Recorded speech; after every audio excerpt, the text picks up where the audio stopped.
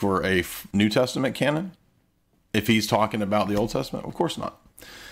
So when the text of the New Testament themselves include references to extra canonical traditions, as Paul does, he says to the Thessalonians in 2 Thessalonians, he says, keep the traditions that you heard from me, whether oral or written. When he tells Timothy, okay, let's. This is a really good one to talk about. And so let's see. That was 22 seconds. 22 seconds. Very, very good. But I'm going to have to take him down so I can bring the scriptures up here. So this is a text that is so well known, and I will take the rest of our time to do this real quickly. If you are a Reformed believer and you are going to engage in anything regarding Roman Catholicism, Eastern Orthodoxy, or anything else, I remember, I've told the story before, but we're reviewing stuff that we've said over coming up on 30 years now. I remember the first time anyone ever asked me about this. It was, and I remember which direction I was facing. I was facing west. How do I know this? Because I was in the fellowship center at the North Phoenix Baptist Church prior to going out on outreach. Monday night outreach meal. Remember that? You remember that, Rich? Did you ever do that? You did. Okay. And someone sat down across from me, and they said they had run into a Roman Catholic the week before on outreach, and they needed to know about this text. Now, I doubt that I gave them nearly as clear an explanation as I can now, because I hadn't been debating Roman Catholics for decades at that point in time. 2 Thessalonians chapter 2, verse 15, so then, brethren, stand firm, stekete, kai krataita, stand firm and hold fast to the paradasais, the traditions which you were taught, whether dia lagu, through word, or di epistales, through epistle, written form, of us, from us. So, there is no, beforehand. Well, let's not go beforehand because that actually answers the question. But here is the standard Roman Catholic, or in this case, Eastern Orthodox interpretation. Here you have extra canonical tradition that is to be authoritative in the life of Christians. Now, nowhere in Thessalonians are we told the content of this. All we're told is that the entire church at Thessalonica had received what is interpreted here as oral tradition. And so Jerry Matitix, what he would like to do, he liked to bring this text out, and he would say, the Protestants, you Protestants are only believing half of this command. This is a command. You are to hold firm, you're to stand fast, but you're to hold to two different kinds of traditions, and you're only holding to one. You're not holding to that which was taught by word of mouth. You're only holding to that which was in the written form. So is that what Paul is doing here? The answer is no. No by a long shot. Let's look at the context of the verse. 2 Thessalonians 2:13, but we should always give thanks to God for you, brethren, beloved by the Lord, because God has chosen you from the beginning for salvation through sanctification by the Spirit and faith in the truth. It was for this he called you through our gospel, that you may gain the glory of our Lord Jesus Christ. So then, brethren, stand firm and hold to the traditions which you were taught, whether by word of mouth or by letter from us. So what are you to hold firm to? Well, if you look at those verbs, stekete and krataita, in other passages in Paul, he's talking about the gospel message itself, which is what he's talking about here as well. They're to hold to the gospel which had been delivered to the church at Thessalonica in two ways. Paul had preached there by word, and Paul had written to them, 1 Thessalonians. So they have the one gospel which has been delivered to them, paradosis, that's what the tradition is, in two different ways, through written word and through the preaching they had received from the Apostle Paul. This does not contain anything that is not in the written word. This is the smuggled in belief that Jay Dyer is presenting and that Roman Catholics try to believe. And so what they're saying is there is revelation There is something which is, now this is where they'll stop, but this is what they have to say. If this is going to be relevant, they have to say it's not just the scriptures that are theopneustos. They have to say that the traditions are theopneustos, because they're saying the traditions which are taught, so it's traditions, one body, taught in two different ways. The Thessalonians, living in the apostolic age, had heard it taught to them by Paul, and they had received it in 1 Thessalonians.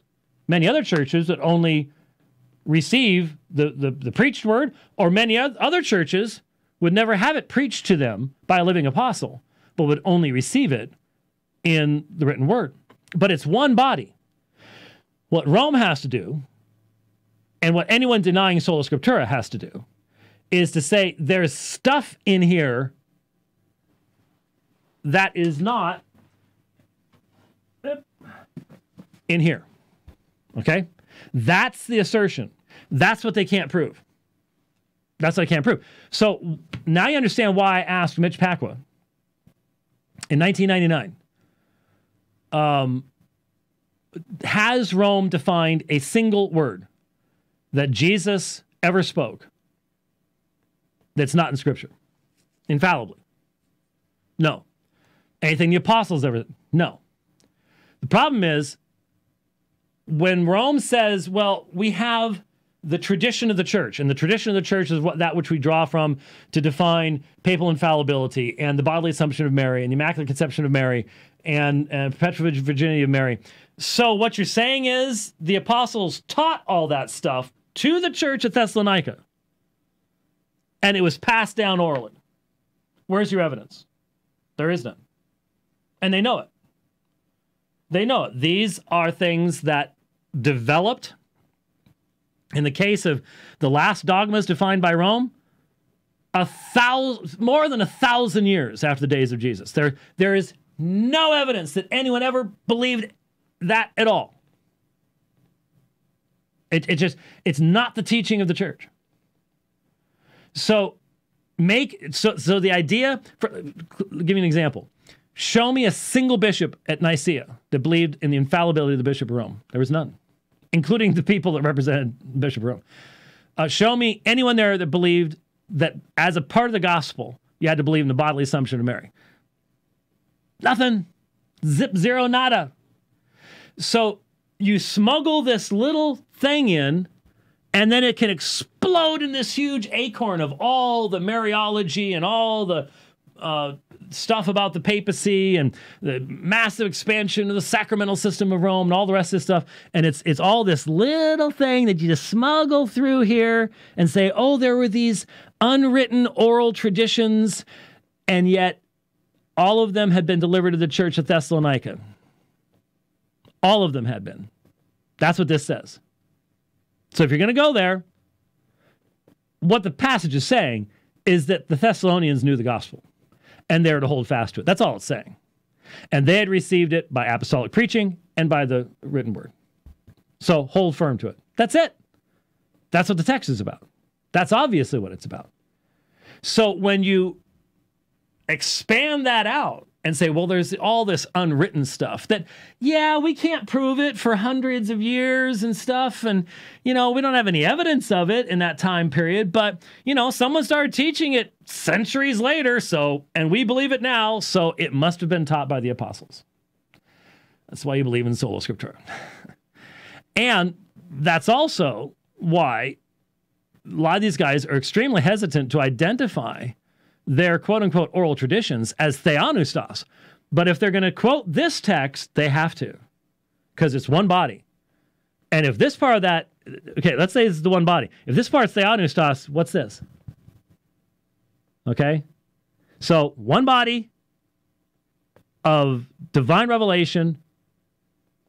It does not mean there's some secondary thing we can play with and we can define traditions out of 1,000 years later or 1,500 years later or wherever else it might be. Whatever else it might be.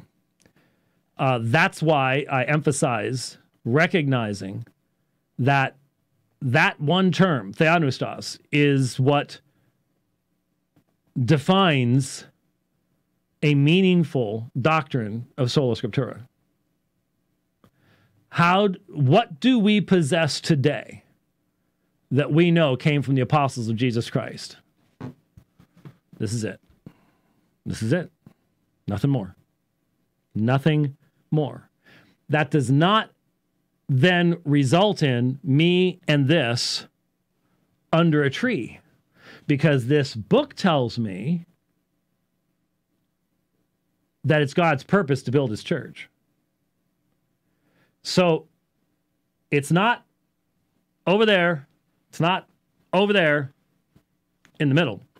And it is a balanced perspective. So yeah, did I say I got 22 seconds there? That was good. That was a lot. But actually, it was a very important aspect. You need to know 2 Thessalonians 2:15. Need to be prepared to give answer to it. You will hear it over and over again. Hold their feet to the fire. If they're going to claim that there are inspired oral traditions, then remind them the first time that anyone in the early church claimed that they had a tradition from the apostles. First time. Irenaeus of Lyon. Irenaeus of Lyon, end of the 2nd century. And it was his claim that Jesus lived to be more than 50 years of age. And I don't know any of the churches that deny sola scriptura that believe Jesus was more than 50 years old when he died. Isn't that interesting? If they don't believe that, then they must believe that quote unquote apostolic tradition that was not found in written form is not necessarily reliable, which of course would be very, very true.